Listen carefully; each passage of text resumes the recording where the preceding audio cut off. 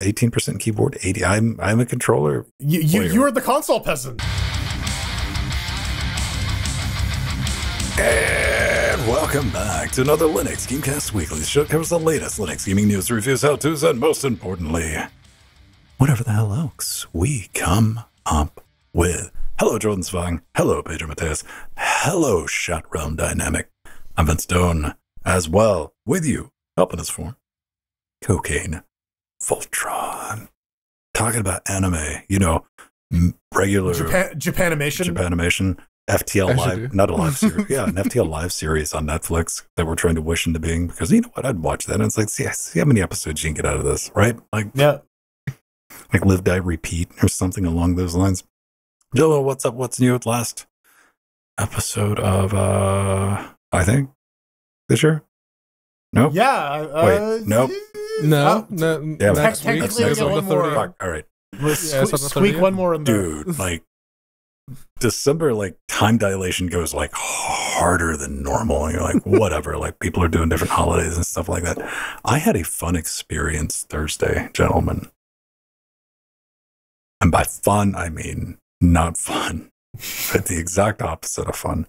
So a couple of, probably like 2 months ago, I got an email from this extortion monopoly racket called my ISP. And they're like, hey, man. Charter. Yes. Charter Business, a separate division. If you call Charter, they're like, get fucked. Call this other number. And they're like, hey, we're doing infrastructure upgrades. And I get these fucking notifications, and they're always far out. Like, they're doing something like this, like on this day, between these hours and these hours. Also, you're going to be getting a new IP address. All right. I mean, I haven't had to cycle my IP address. I pay for a static IP address as part of the package since my IP address was accidentally leaked a couple of times in a Twitch chat. And I'm like, you know what? Just to be safe. You know, I'm behind 7 boxes. I'm not terribly worried about it. Anyway, that came to be at around 10:12 a.m. on Thursday when I couldn't log into shit because I had so much stuff limited to my IP address. Yeah, it's it's a very simple way of securing things, but it's also a really bad way of securing things. Shit works. Again, it was the ease of locking things down, man. And I'm like, so we're gonna have to find the roundabout way of doing every single one of these fucking things. Yeah. How do I get to a machine that is allowed? Pedro, what's up with you, man? You've been force feeding Linux to Chromebooks. I know that much. Yeah, there was Siebes in Discord has been doing just that, also installing Linux on a bunch of Chromebooks, and I was wondering, so is there like a new way that people are using it? It's like, yes, there is. There's a Mr. Chromebox that created a script, which you just set the Chromebook to developer mode, go into the shell, run it, and it installs Core Boot, and then you just have a regular laptop with the Chrome badge on it. From then on, you can just install whatever. It's like a stick shift to here, man. It's an anti-theft device. You see that Chrome logo, like, don't bother with it. You see that, it's like, it's a cheap laptop, don't care. But it's running a proper operating system. And in my case, my Chromebook was an Acer Chromebook R11, which has the 2-in-1 mode. You can flip the keyboard behind the screen, and it works in tablet mode, which is really, really nice. And I've had that Chromebook sitting around not doing anything ever since it went end of life, no longer actively supported by Chrome OS. And with that, it has basically become my bedside computer. It's the one I use to read things before going to sleep. So, hey. If I was tried to do that, I'd drop it on my face, man. That's the thing. Because it's one of those, I can have it in like semi-tent mode and just have it resting on my chest, and I can still see the screen. So you can pitch a tent while you pitch your tent. I mean, yeah, but he's got a little snack tray on the keyboard. Yes. How about you, Jordan Svang? Oh, my week was shit. Everything's going smooth at work. Oh, yeah. You know, it's like, everyone's out for the holidays. It's a great time for everything to catch fire. Man. Well, it's a good thing you got everything, you know, good plan. Yeah, it's a great thing that I'm good at my job. Like, if you ever want to cinch imposter syndrome, just like get thrown in the middle of something where like everyone else has failed at their job, and you're just like, oh, I feel very good about myself now. I don't suck. Like James Cameron needs to go retrieve that bar from the bottom of the ocean, bring it up a couple of notches. Yeah, but I'm still above that. I'm like a billionaire in a submarine. I'm not quite getting crushed yet. Yeah, that was my week. It's over. I have the next week off, hopefully, until more things explode. Nice. What did you guys get up to Thursday? I didn't even get a chance to. We did some Armello. We did 2 games versus the computer. I won one. Mirror won one. We tried to get Linux Neuro in, but their computer was not having it. So it was just Patrick and I. Linux. You can't rely on it, man. The IT support person, can't have that. You would think like the former poo-poos like QA engineer would get that, but sometimes we have rough days, right? Just like the horse. Just like the horse. You can throw it like that. All right. I guess. Sure. Yeah. I mean, the horse could use a coffee, some self-care, maybe just like a gallon of meth. It's the Steam Update of the week. And yeah, it's that time of the year again where you can basically do a 180 and look back at everything that you've done on Steam, at least. Probably don't want to do that for what you've done during the year. we all know what you've done, Pedro. Yes, it's been thoroughly that's documented. The third story, Jordan. But yeah, it is. The year in review. Steam did it first time last year, where you could see everything that you played with the breakdown and the pie charts and everything. And now they've done it again because everyone really liked it. So let's do it again. They have a little video talking about it, but it is very much the exact same thing, and they make sure to remind you that you have points.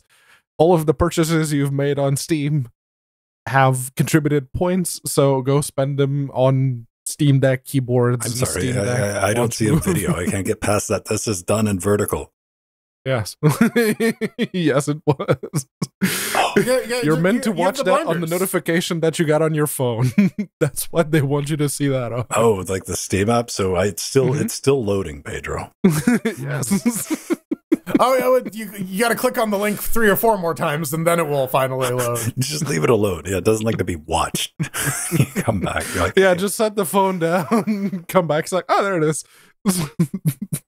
Pedro's played 118 games, 380, 55 rare achievements. Oh, my. 82% played with the keyboard and mouse. Yes, I am the true PC gamer. All right. And you've mainlined APB Reloaded. And yeah, I got back. To be fair, they made that work again on Linux. The developers specifically went out of their way to make sure it worked on Linux this year. So yeah, February, March, and April, I just lost myself to that game. 9% new games. All right. Wait, let me see.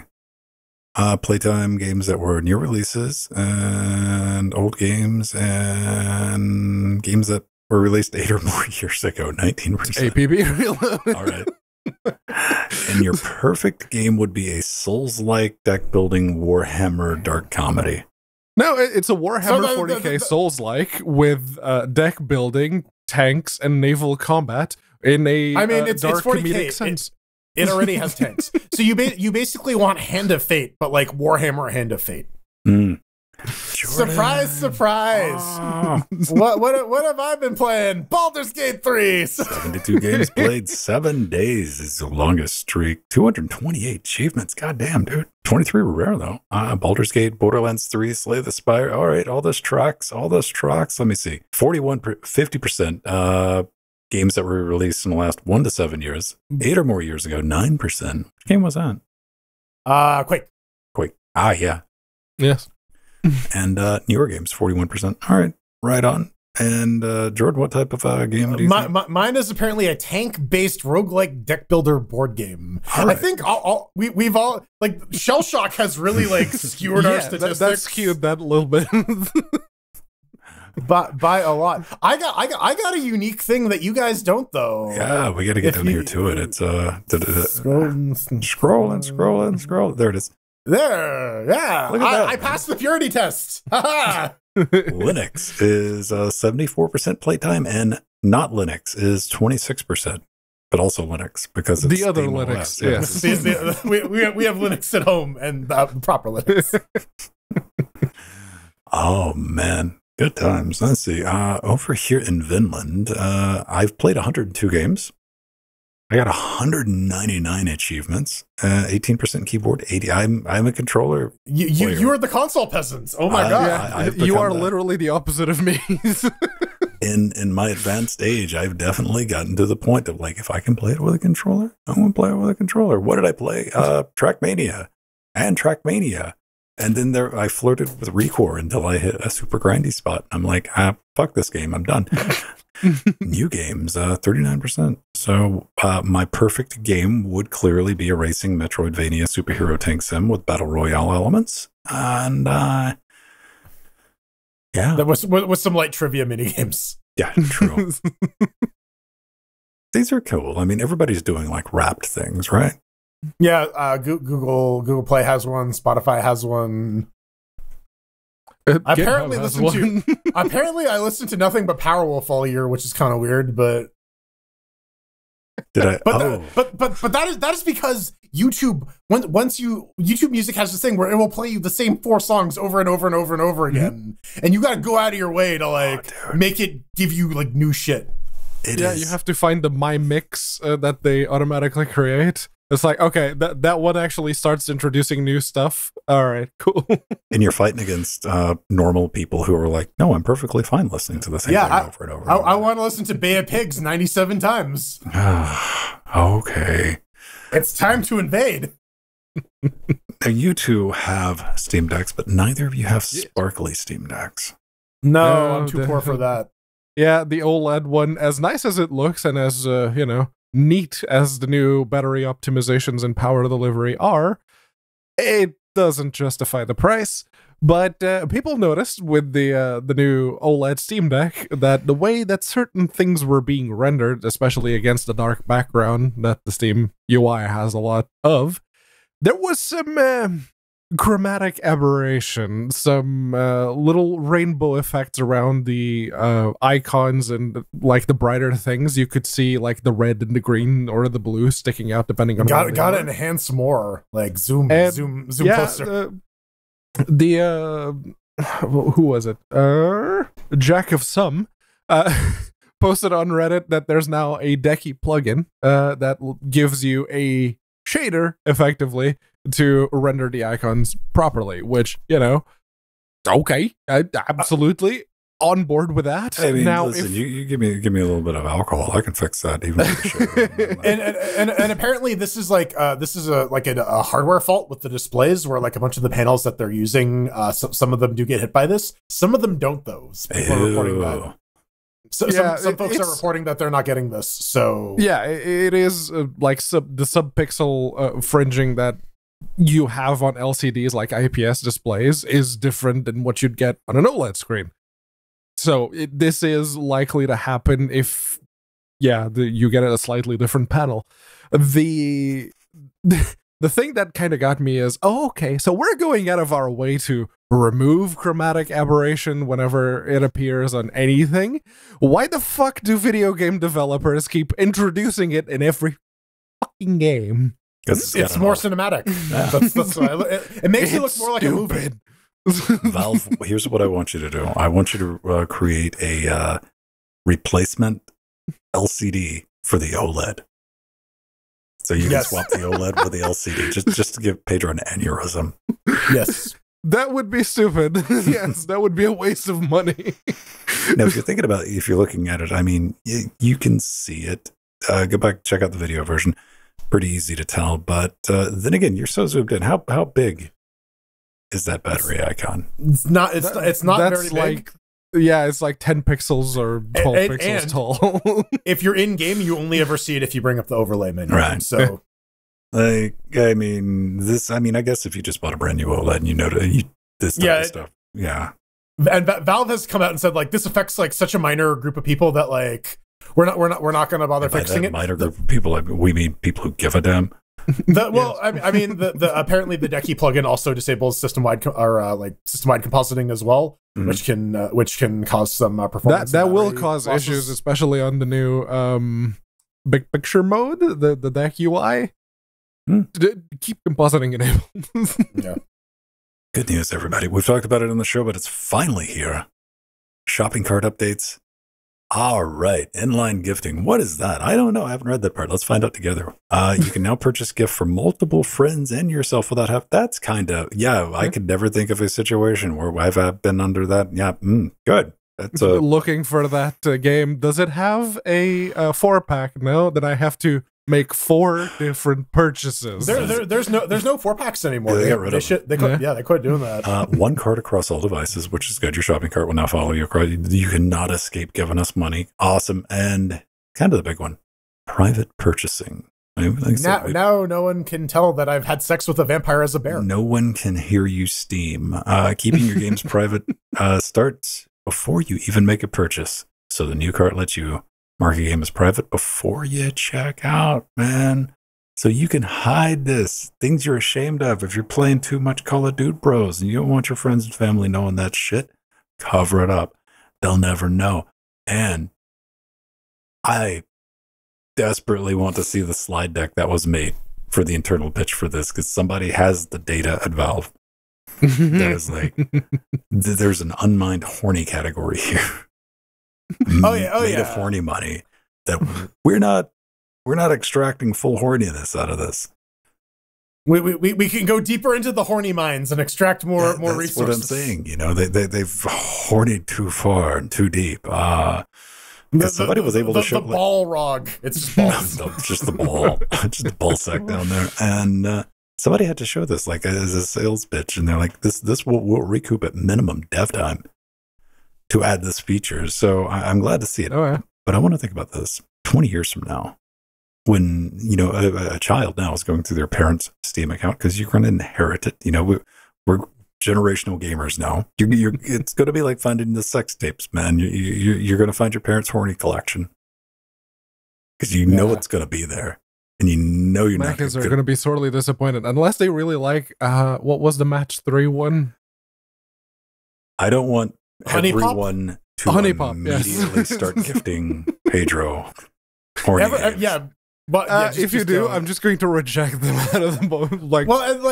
And report back the ones he doesn't reject.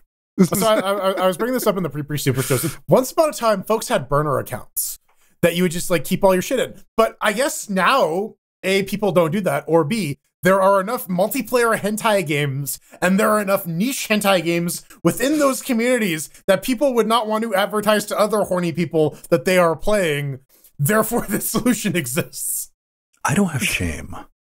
Like laughing. I don't have any of the filters off, so sometimes I'm just scrolling through Steam and I'm like, oh man, that's some P&V right there. Yes. Yeah. Oh man, don't make Twitch jealous. I will. Hold on, let me take off my shirt. I can just put a black box over it. Yeah, you gotta bring Sandy in, just have the black box over it. Hey, I have male presenting nipples, so I can be shirtless. It's fine. There, yeah. All right. In the bathtub section, yes. Listen, I'm sitting in a bathtub right now. You just can't see it. What if you got in a hot tub, then like filled it with like ice water and be like, fight the man? I just have really, really hard nipples at that point because it would be very, very chilly. I could bring over some glass. We could test the theory. Yeah, my nipples why are you purple? No reason. Because I'm grape flavored, Pedro. I don't think he's sleeping. Yeah, he is. Leave him alone. He'll get up. Where's his kidney? Shut up. Yeah, it's just like the end of The Shining, just like Project Bridge. Hey, but real quick, will either of you ever use private carts? Probably not. No. Again, I do not purchase the porting games. So. I mean, even if I did, I wouldn't care. I would use it. I'd weaponize that shit. I want everyone to know what I'm fucking playing. I would stream the horny games if I'm going to start buying them. So like, you would know. You would know if I started. Right. So, but hey, if you plan on, buy some stuff, leave a surprise for your kids. Like. Scar them and their 20s or 30s or whatever One new game this week. We're going to give a talk throughout the holiday drought. They managed to push this out, and it's a roguelite co-op endless runner. We all like endless runners, don't we? You know, everybody's favorite Mario levels, you know, the auto scrollers. And man, there's nothing I like more than an auto scroller pushing me off that fucking cloud and to death because I was almost, goddamn it, Mario. This looks kind of fun. However, as with anything that's a auto scroller, there's only really so much you can do with the game loop. And, you know, this is floor gap, floor build, bridge between gaps, don't die. And that's kind of my takeaway when we're watching this. I mean, this has been sped up maybe, you know, a full % from actual game. No, probably not. I think it might have been sped up just a little bit, but I hope it hasn't. They have real time coming up. Aw. Oh. It reminds me of Unrailed, done on a budget. And there's a lot more shit you can do in Unrailed, and Unrailed's also multiplayer, and it has a demo. Why do I bring that up? Why do I bring up a demo? Because this thing's $14.99, and it's got online co-op, and that's what I would imagine most of us would want to play with friends, and that's going to get expensive. They at least don't get the shame bell for like being a 4-player co-op game that is local only. Because that's the biggest boo-boo, especially with racing games. Like, oh, you're gonna have your friends over and race against. No one does that. No. Split screen. No, admittedly, the void is encroaching and you need to Minecraft your way to stay alive. Sounds interesting for about 5 minutes. I mean, it could be fun. You never know until like you're in there doing it and you're like, all right, this is kind of interesting. Yeah, like. We brought up Domekeeper before. Domekeeper, if you described to me what Domekeeper was, I would think it was a boring fucking game. Yeah. And then you get into it and you're like, oh shit, I need to get back, right? So then it starts making you have to deal with greed mechanics and you're like, oh, come on, man. Come on. Yeah. I want to take them all, you know, and you're like the monkey trying to hold all the bananas and the other stuff and like it's not happening. Yeah. Game updates out of nowhere, man. Yeah, cool. Pirates, Vikings, and Knights 2. Oh my. This is it is a Source game. You can done on the Source engine, and you play. It's a 3-sided deathmatch, team deathmatch game where you are either a pirate, a Viking, or a knight. Each team has 3 different classes that have different things, and then you go and try to murder each other. And you know, I always liked 3-sided conflicts in games. But now Pedro can't quit playing it because they've added a mechanic, buddy. Oh my god, it has a 3-second cooldown. Well, they've added cooldown. but like. I don't know. Like Team A versus Team B in games is perfectly fine, but I always love it when they throw in like that third wildcard faction, and it's like, oh, do I help you? Do we team up? Are we fighting? And now we're fighting this new guy, or do I do like it adds this fun new like extra layer when you add like yellow to red versus blue in the mix, or if you like throw crit angle into the mix or something. But yeah, it's available. It's free to play. Just get a big, massive update. Yeah. Oh. Which I didn't even know this game existed. I didn't have it in my library because it released in 2010, which was like 5-6 years ago. And right. it looks and plays like old school like CS Counter-Strike, but I mean again, I guess it's on the Source engine, and but you got pointy sticks and a blunderbuss instead of like a regular gun. Yeah, see that? Look, it's John Freeman.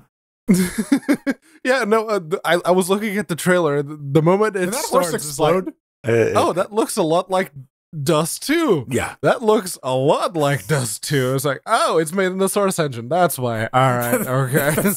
That's because it is Dust 2. Uh-huh. It seems like something's going to be really fun on. I played against a bunch of bots. That's all I can speak to. And like on paper, it makes sense, but like just playing it, and I was like, you understand why they decided to go with guns in Counter-Strike and pretty much all the other first-person shooters, because that was kind of fun. It's For Honor. It's basically the game that For Honor looked at and went, we can do that with a AAA budget instead of just being a Source mod. So yeah. I'm not a cat, For Honor. Meow, meow, meow, meow. I am not a cat. Dude, go check it out. It's priced to sell. It's completely free. It runs on modern-ish system. I ran it on Debian 12. It may run on your modem. Yeah. I mean, dude, you never know. You could probably run it on that Chromebook, man. Yeah. I was actually going out of my way to try to find games. Turns out, OpenMW is not on the Fedora repos, and you can't have it on Copper for some reason. So you have to build it from source. It took almost 3 hours to build OpenMW from source on that Chromebook. I'm not exaggerating. What did you had to build it for i386 or? Why do you have to compile it on the Chromebook? Why wouldn't you just compile it on, why not just compile it on another machine? Because I was just using the Chromebook. I wasn't using anything else. I wanted to see how usable it was. That was part of the experiment. Okay, so you got your answer, and it's not very. Got it. But, that's the thing. The game itself plays just fine. It was just building on the Celeron N3060, which is passively cooled and dual core without hyper-threading. If you can't compile code on your CPU, then it's... I mean, Pedro, you could have cross-compiled it on the Raspberry Pi 4 and sped things up significantly. Right?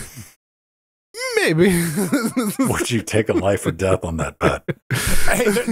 There's more than one CPU on the storage, on that thing, right? I think the big bottleneck there was actually the eMMC storage, because that's all that has. That's going to do it for all of our Steamy stuff this week, but we got a couple of bits of news during this holiday season, and the closest thing we have to like a wish, a thought and a prayer, where we send good vibes all the way into the ether, and Intel slaps that shit right out of our mouth. Because that's what Intel does. WCF Tech, Intel roadmap points reaffirms. Is that grammatically correct, gentlemen? Yeah, the roadmap points. The points of the roadmap. Reaffirm. Yeah. Next Gen Arc Z2 Battlemage discrete GPU launch 2024. Updated. Boo. Boo. Okay. So during a launch in Japan, Intel showed a roadmap. This is what I'm showing right now on the screen with the Battlemage discrete GPUs with 2024. Like, hey, look, here's 2024. Here's 2023 with some shit on it. Over here in 2024, look how big 2023 is. There's totally not like a week left in that fucking year. But hey, man, we got some shit on top of 2024, man. It's pretty dope. And that's what WCCF like, not even like spammy or speculated. It's like, hey, this is a slide Intel fucking showed. It's pretty dope. And I'm like, cool, man. Then Intel reached out and they're like, hey, man, maybe you need a refresher course. We're Intel, and this is a slide from us. You really should know better by now. I'm just saying, because, we're Intel.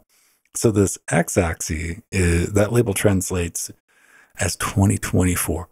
Onward. It's not a release date or year, guys. It's just a fucking number we pulled out our ass. That's the kanji for question mark. Yeah, further away from 2020. We're just letting people know that 2024 exists as an idea, but it shouldn't reflect anything in that chart. It's a PowerPoint thing we made. Come on, guys, you should know better. Yeah. And the only thing I'm really worried about here is now, Jordan, you get a good take on it, but my initial thought was like, really gives me a little bit of a worry that we're like, Intel's not just straight up coming out and like, we're owning this. They're like, yeah, Battlemage 2024. Yeah. We were talking about that a bit in the pre-super shows, and Intel has some good reason to not commit to some hard and fast dates. They have been burned by that in the past. So I understand their reticence, but they were talking little bit about the roadmap and the parts that are coming out. There's going to be a lot of there's that Archmage refresh that is going to be coming out, and then we're going to be getting some iGPUs in like an APU style configuration, as well as some dedicated cards. And Intel having their own APU systems that aren't like NUC form factor, that would be nice. AMD has not really been releasing APU systems, and those are kind of the lifeblood of like mid-range computing right now.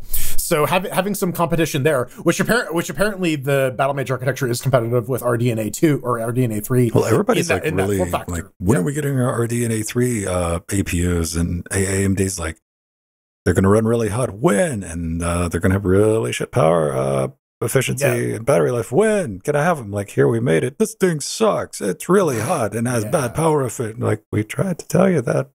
Yeah, but so it should be competitive with that. I don't know realistically what that means. And yeah, the 2024 thing doesn't fill me with confidence either. Like, I understand. I mean, if we have another like global whatever ship stuck in Panama's butthole, and they can't get anything, and everything falls apart, and like if their driver team gets assassinated by like Russian military, or whatever, dude. Yeah, like, and so but dude, I don't want to read like 10 years from now like yet another thing Intel could have like just fucking owned, but they fucked it up. Like, only Intel could fuck something up, because we have a very sordid relationship with ARC. Like, because like when the rumors were going around when Raj like pieced out, or like any other company wouldn't be worried. Intel will take a fucking axe to something. They just spun off their FPGA division this week, to which everyone went, "You had a fucking FPGA division?" Doing what? Great time to spin it off, like right after AMD has acquired Xilinx. I'm like, brilliant move, Johnson. Oops. The other thing with these cards too is we got no word on memory configuration, and the 40 series NVIDIA was not super inspiring when it came to like giving us a decent amount of memory for like the money you're paying for these cards. Price. Yeah, so hopefully Intel really starts pushing that 12 to 16 gig as the norm for the mid range. I think we're at that point these days. I don't know. We're 8 is just not cutting it. Yeah. It is. It's cutting wallets. It's cutting Jensen new paychecks. Yes, fat getting check. him new leather jackets. It's Intel. They say in the article that we might see something at CES 2024. It's Intel. That's like tomorrow. Don't hold your hopes for that, because don't hold your breath. You owe that. Dude, they're just gonna show like something spinning with like just a drape over it, question marks and shit. They're like, there it is. Thing. It's anything could be in the mystery box, even that new GPU you want. I'll take the box. I'll take the box. The way that they dodged the lawsuit about just straight up lying about the release of the XE graphics when those first came out, they had to go no. That there was one laptop model that came out in Korea. That thing out in Korea, limited quantities. The one. You could buy so it technically came out at Tuesday on midnight on November 31st. Hit all the fucking tech boxes for the shareholders. Like, we did exactly what we said by, this is what they mean by the letter of the law versus the spirit. Yes. Technically correct. Right. The best kind of correct. I would expect, like, when we haven't heard anything from Tom, formerly of NVIDIA, like, Tom is probably wondering, it's like, well, Ryan left me alone. The fuck do I do now? Call me Tom. He's just like sitting in an armchair with like a picture of Ryan and a sifter of brandy next to a fireplace, just like looking longingly, like throwing NVIDIA GPUs into the fire. Just inhaling the fucking smoke coming out. Oh, and I'm sorry, Tom, you have pierced nipples in my head, so I don't know how that works. Yeah. He's got the Comcast shirt, and he's just like, oh. Okay, let's talk about controllers, and let's talk about kernel support, because this is going nowhere fast. So, use the fuck out of somebody just tuning in, like, wait, that's a sharp turn. Right? Yeah. So, Nintendo Switch Online, we're all paying for this, right? So that we can play our classic NES games and Super NES games and Sega Genesis games and N64 games. Totally not just running our RIP ROMs and RetroArch. Well, if you did buy those Switch Online subscriptions, you could have also bought some fancy Bluetooth controllers, or they also have like wired USB connection as well. But they are like classic NES controllers. These ones clip on the side of your Switch. The other ones don't. I'm a little sad that there isn't like one that will, like an N64 one that will clip on the side of the Switch so you can wield it like a fucking sword. I want one that'll work as double as a belt buckle. So to figure out what the fuck these things are, I watched so much YouTube reviews of these things. So someone actually tried to play Super Smash Bros. With like the two NES controllers on either side, and there's no analog stick, so you can't actually play the game, which is actually interesting because in the Collabora work for the kernel support for this, not all of these controllers, they all present as a Switch Pro controller, but they don't all have the complete Switch Pro feature set, because it has Rumble, it has the IR camera, it has the motion controls, it might have a joystick, it might have two joysticks, you don't fucking know. So they have now added a subsystem in the Linux kernel to flag these controllers so that they will expose the correct feature sets, and you can just use these controllers right out of the box and not have to pay the $50 a month for Nintendo Switch Online. Oh my god! I just like $49.99 because I'm having a moral debate, because on my short-term bucket list of I've always wanted to go back and actually finish and go through Ocarina of Time. And would you do like a Ship of Harkanian? Like since we get the decompiled stuff, and like I thought, I'd stream it, of course, but. And I've asked on the show before, like, if anybody had a recommendation for like a USB N64 controller, because I'm dumb. My brain does not, I have to manually reach over here and pick up a damn controller. It's like, if it shows me a fucking square, I'm like, all right, I don't know the fuck square translates to X. So I need that controller or I'm going to have a bad time probably for the first 5 hours into the game. So actually, with Ocarina especially, and I'm just going to use my PlayStation controller as an example here. Where on the N64 controller, this stick here is the C buttons, and for Ocarina, you need to do specific songs. So you need to do up, down, left, right, or whatever. And it's really easy to fuck it up. This was the problem with the Wii U version of it.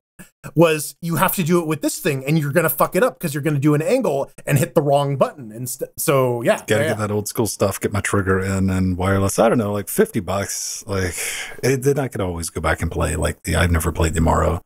Did you guys have an N64? I had two friends that had N64, so I was always had an overnight experience with one.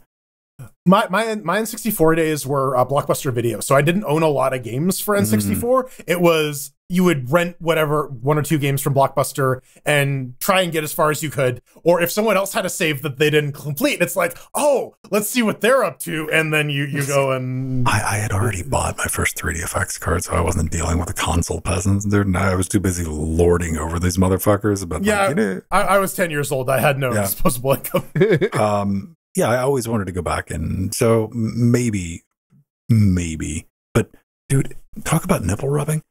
It makes me feel so good that Nintendo fucking released a controller that only works with an active online subscription to their own bullshit. That is so evil. I almost got a little fucking tear coming out.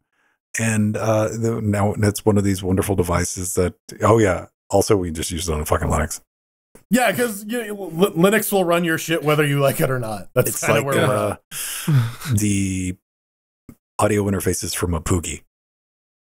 Yeah. Yeah, well, the ones that were only meant to work with a Mac ever, because we're never going to release Linux not Linux drivers, but even Windows drivers is too. It supports Mac, now it supports Linux. Click, get wrecked. Well, now there's no more FireWire on Mac. That's gone forever. Even for the USB ones, this Apogee Duet 2 that I have is the Mac version specifically, because the Windows and Mac and the generic one has a different packaging, has a different look on the actual thing.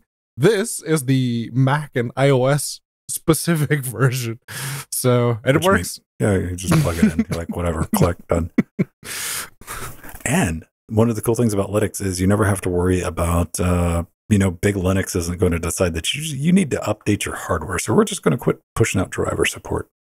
You might get a little bit of that. We just lost floppy drive support in the kernel. RIP. Yeah, but if you need it, you can always add it. Yes, you can build the module yourself. But did you see the big news thing floating around this week that billions, trillions of PCs are going to be instantaneously dumped into landfill because of Windows 11. Because of the TPM stuff or whatever. They can't upgrade it.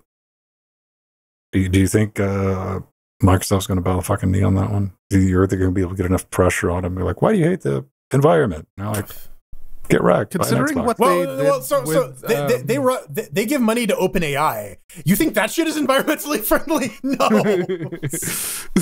It's going for the hardware support, the official hardware support that Microsoft has had for Windows 7 to Windows 8, 8.1, Windows 10. Skylake got pretty much people who were running Windows 7, and the moment that Skylake came out, it's sorry, not officially supported. Well, so they're going to get tossed in the people who also want to watch in the bin with the people who want to watch their Blu-ray DVDs on PC, right? No, can't do it anymore. Here's the curveball with Windows 10, because for the first time ever in Microsoft history, they're going to be offering the public extended support for Windows 10 that you, as an end user, as a consumer, can purchase extended support to keep Windows 10 alive. And do you think that it's going to be their way out of it? Like, I mean, give us money. How long That's are they probably the legal justification they will use, yes? realistically, how long can they keep that up though? Because like backporting stuff is like not easy, especially when you have like a moving target. Well, you got to think about how many point of sale systems have Windows XP embedded on them right now, and how many ATMs have the same. Like, they got experience keeping this shit up and running 30 years after it was made. Yeah, but so those the pipeline exists. That's true, but it is for like narrower scope than, because like ATM machines don't have like fucking fancy video cards, and if they do, I don't know about you, man. My ATM's RGB. It's blinked, water cooled. Yeah, can your ATM run Cyberpunk? I've overclocked it. Who knows? Like, yeah, just go install Linux. That's great advice. Somebody, unfortunately, they asked on our Linux, I was reading that this morning, was the typical, hey man, I've run Linux for a year. Let me tell you how to fix Linux. We've all been there. Motherfuckers, don't try to pretend you weren't there. You're like, all right, I've got it figured out, guys.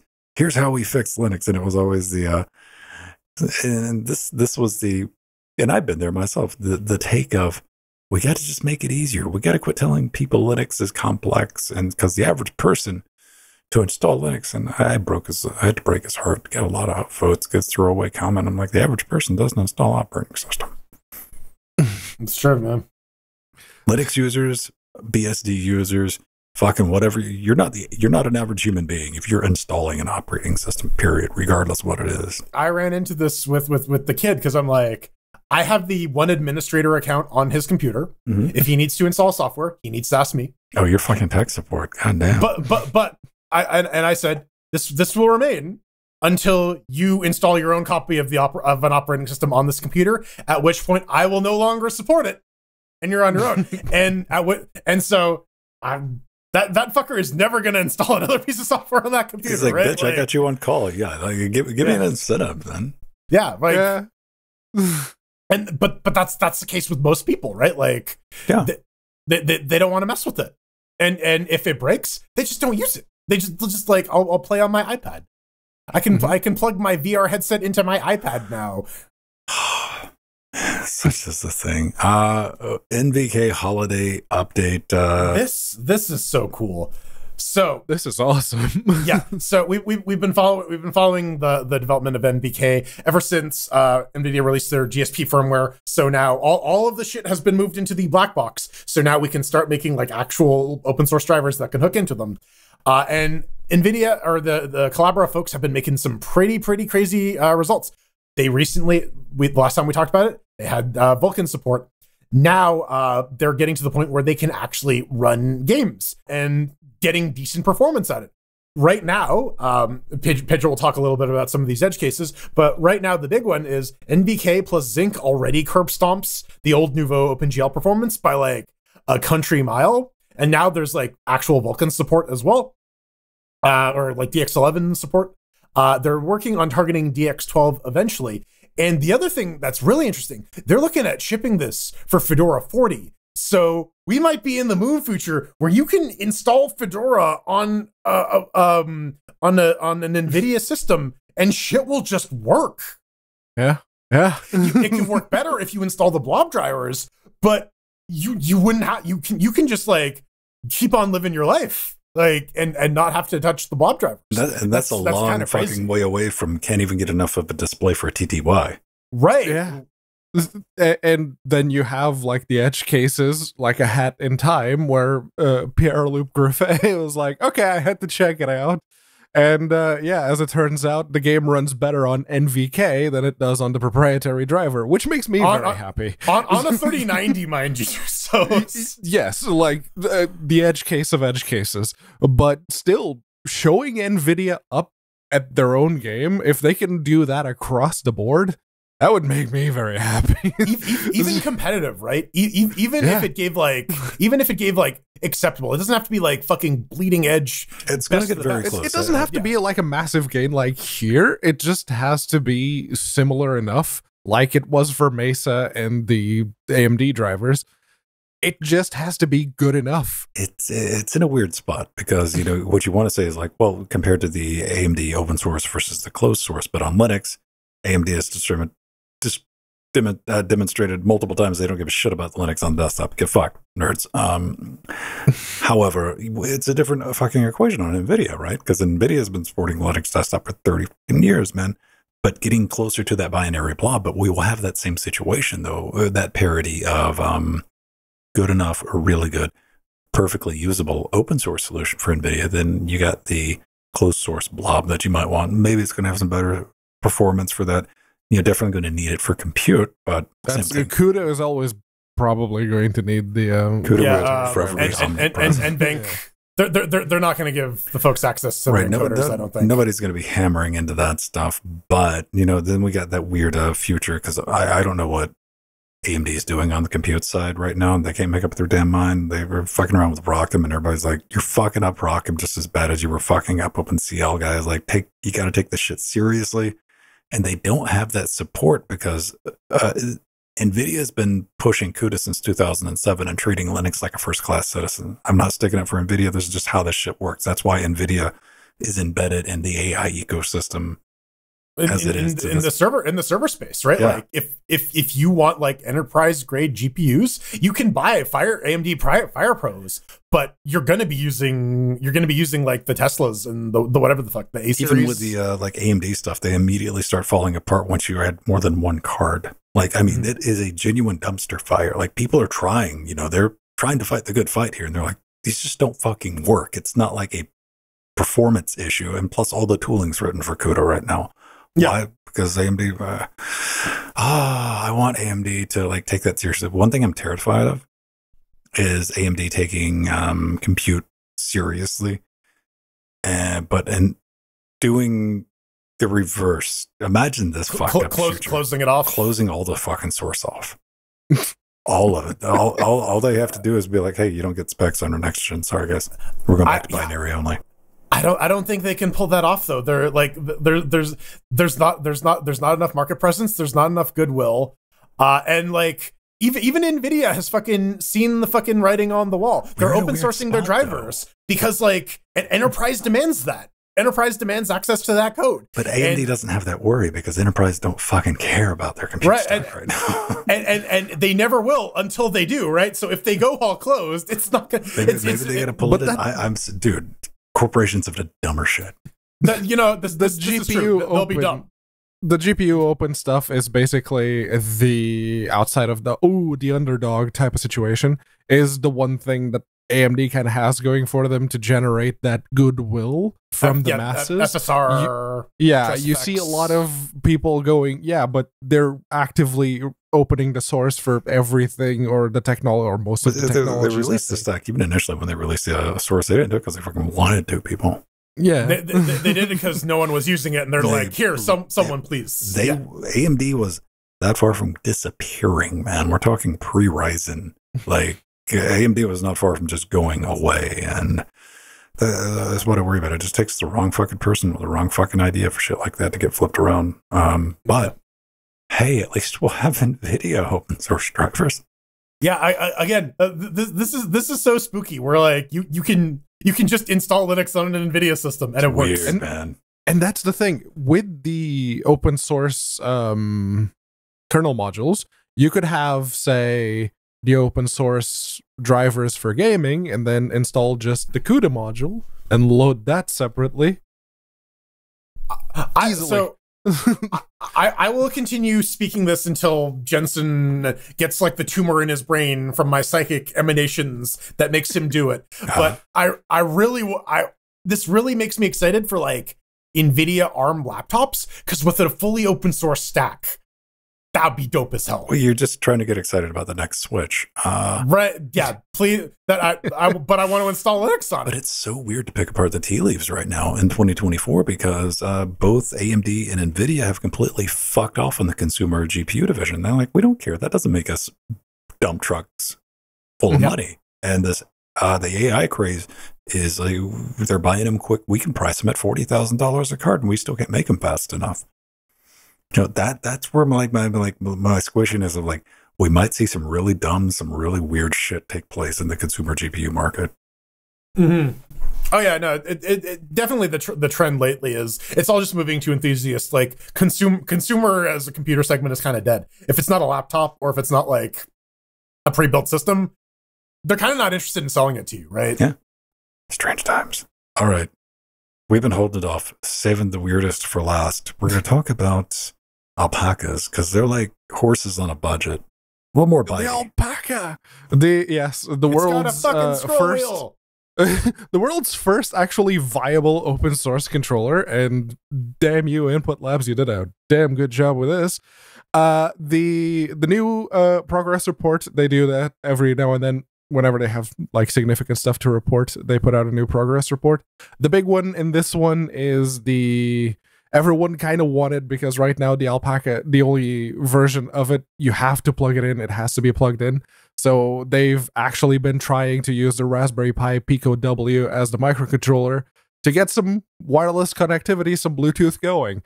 And they managed to get the latency down to 3.5 milliseconds. When they first started, when they first started, it was around 30. So that was like a 10x reduction, which for a Bluetooth controller is pretty good. And now they just need to figure out the power requirements on how to actually have the controller be truly wireless. And that's very good. They've made some changes to the profile storage in the firmware, which that's the way that the Alpakka works is basically very reliant on you creating your own profiles and creating your own sets of controls and going into the game and editing those controls to be exactly what you want. It's not a set it and forget it type of controller. You're very much expected to always fiddle, always tinker. And now they've made that. There's a control app that you can run in a Chromium-based browser. I think it doesn't work in Firefox still. It still requires something Chromium-based. But that allows you to change the on top of the base profiles that it already has, like the ones for FPSs and for racing games and for whatnot. You can create new ones, and it actually saves them now. That was one of the big fixes that they introduced. It actually saves them, and it doesn't.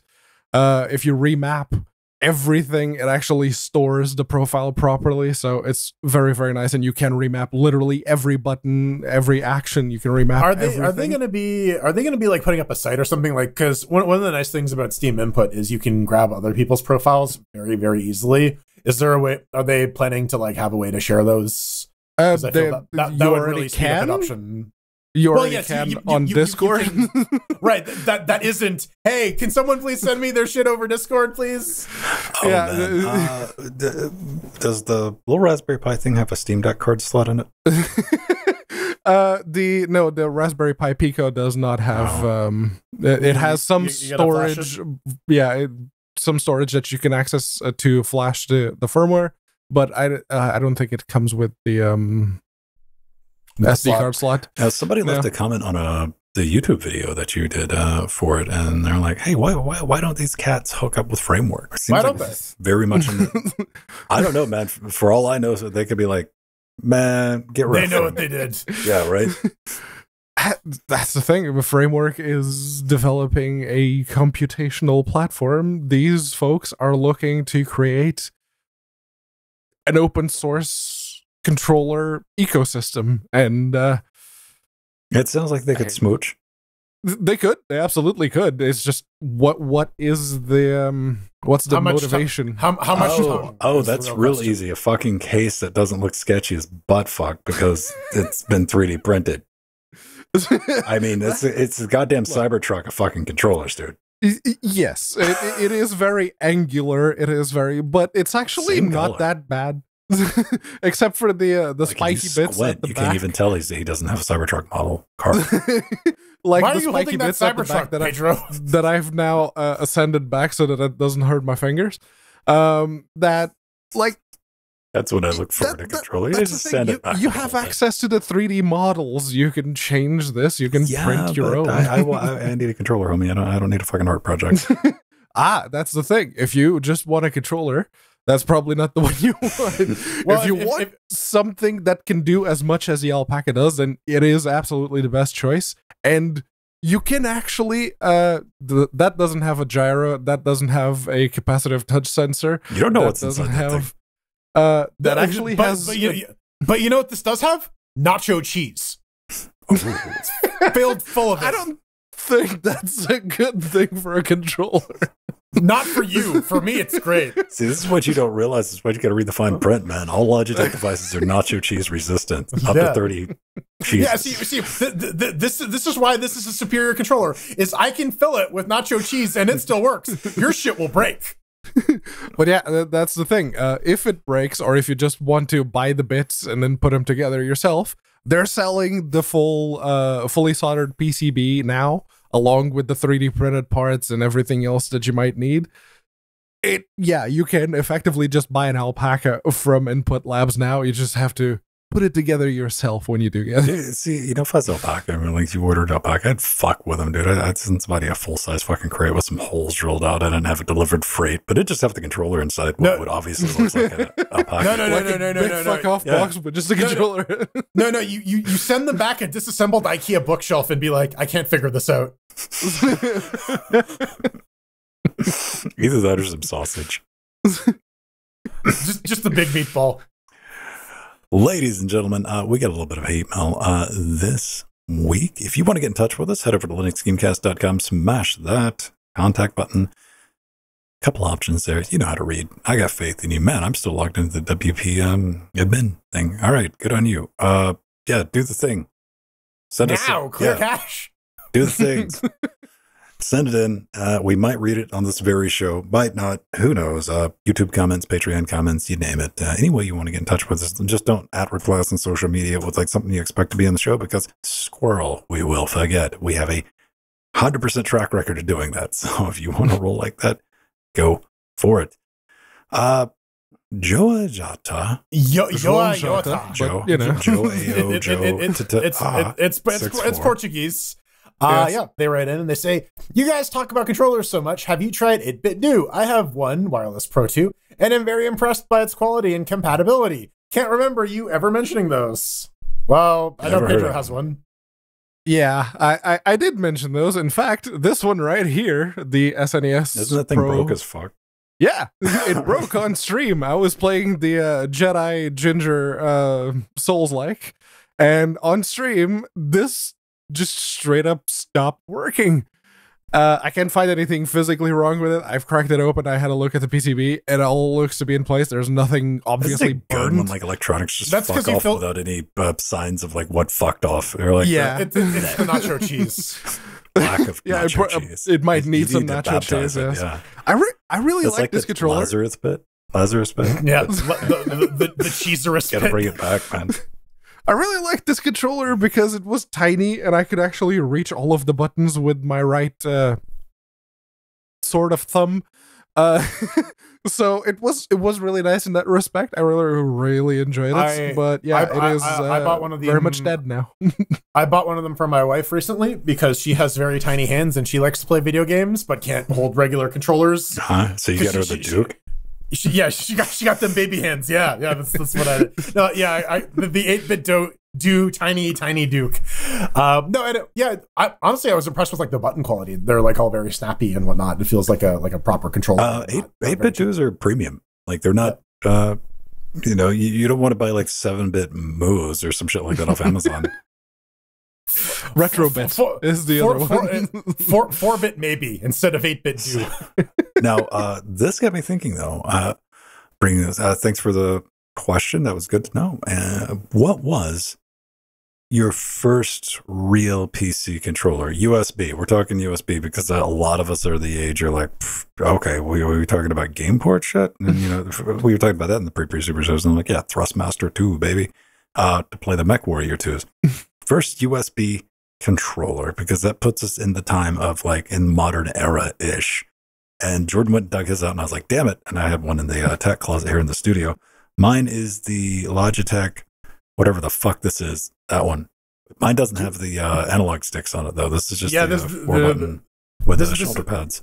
Yeah, this is the fancier version of the one that Ben has. The dual action. It registers as an F310 according to LSUSB, So I'm just going to call it that. I was like, you know what? I could just plug this in. It will fucking crash the box. I guarantee it for no reason. Yeah. I got this to play Forgotten Realms Demon Stone back in like 05, 06 because I had a pirated copy on my computer and I didn't want to play it with a keyboard and mouse because that fucking sucked. So, but honestly, this wasn't a great controller.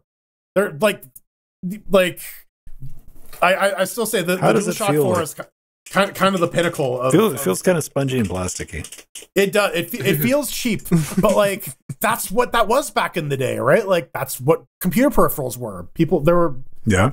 They were not premium. They were like, oh, you dork, you want to plug a controller into a computer? Sure, we'll make something for you. We're Logitech. Yeah. That's why my first actual controller that I used over USB, not counting the Logitech Wingman Formula Force, that was the steering wheel.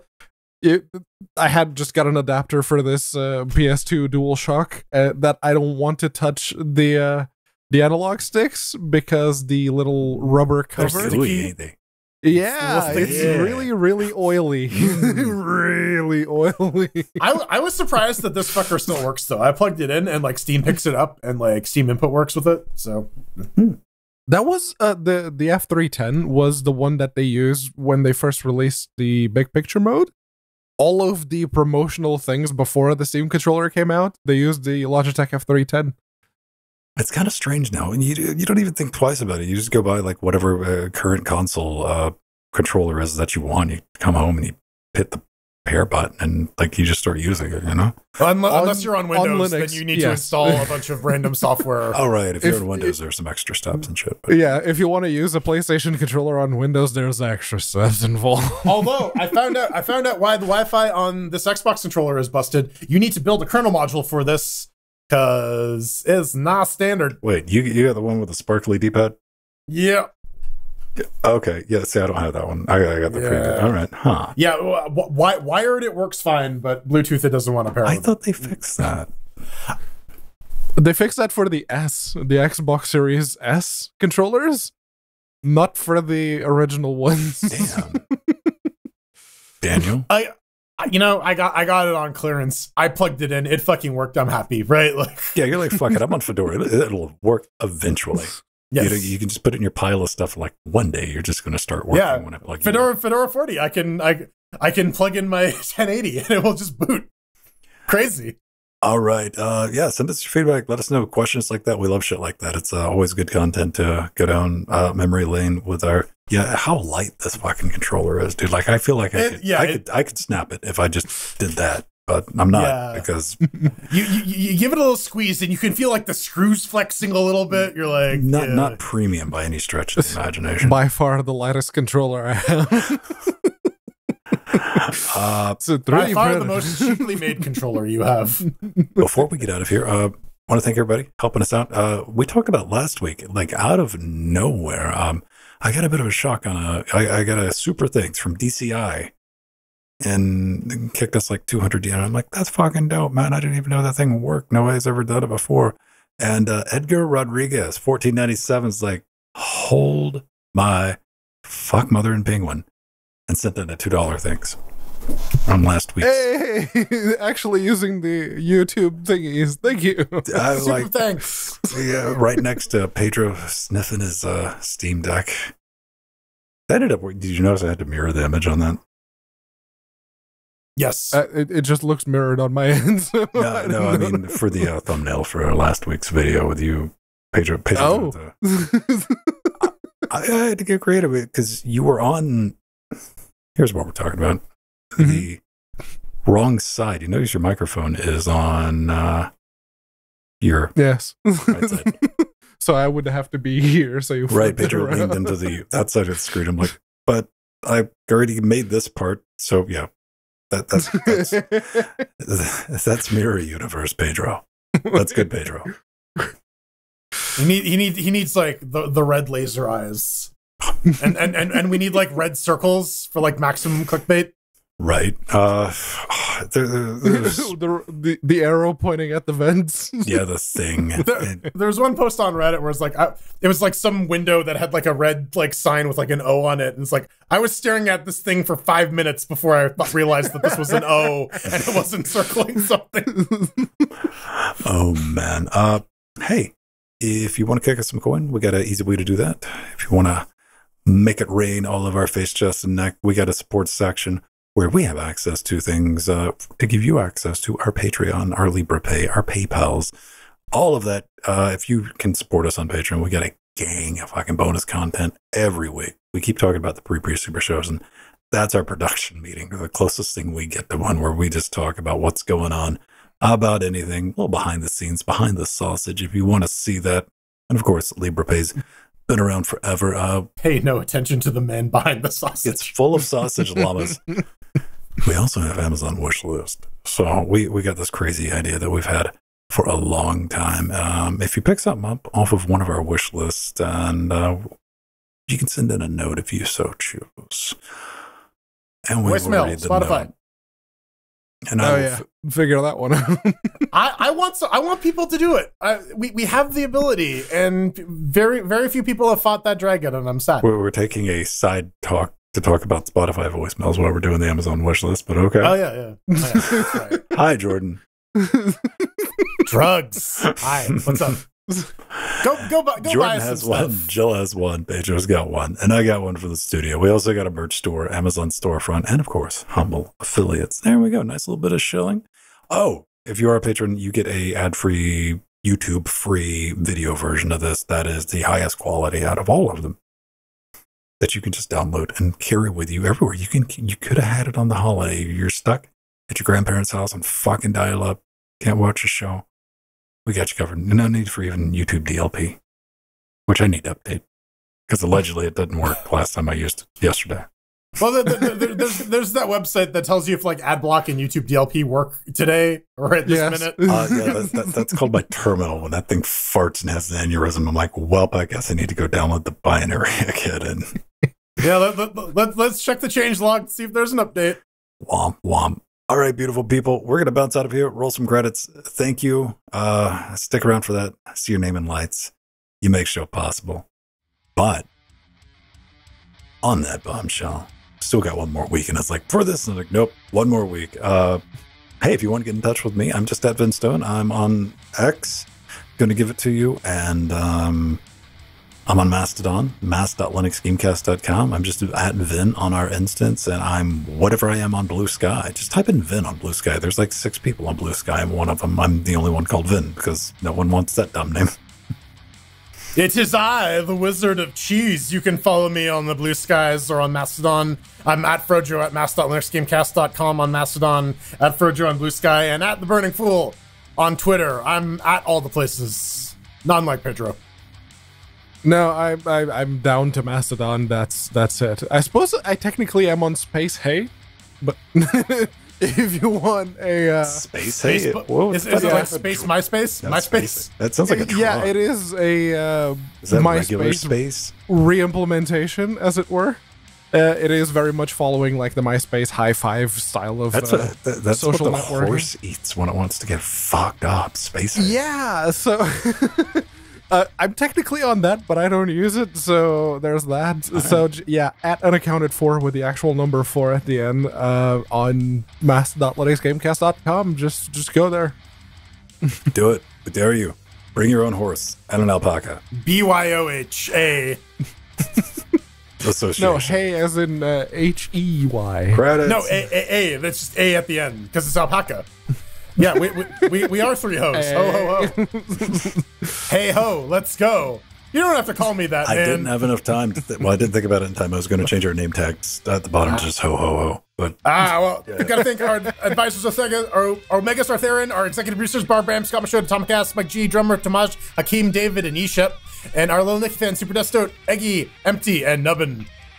And the Sea Monsters were Noah, Ryder, X Machina, Trudgy Vertinuda, Justin Nubbin, Darkwing, System T, Dancing Joe, Ogi1, and all the Death Notes, Nova, all of our Chad, death Romeo, notes, like Pebble, Renee, Turnover, Leonardo, it's fine. Sherlings, how many Zambrano, can we get? Doom 2.1, Rohit, I know Rohit's around. Sacred Egg, Turn over. Schmishmelism. Blasphemia. Unioid. Ooh, is Unoid's name improperly written there? I don't know. Or have we just been saying it wrong the entire time? Because it's on the fuck wall too. So it's Unoid on the fuck wall. Unoid. It's Unioid on the chair legs. Onion. Listen, as always, if there are any errors in her credits, please reach out because that shit is done manually. It's your name. You need to let us know. Right.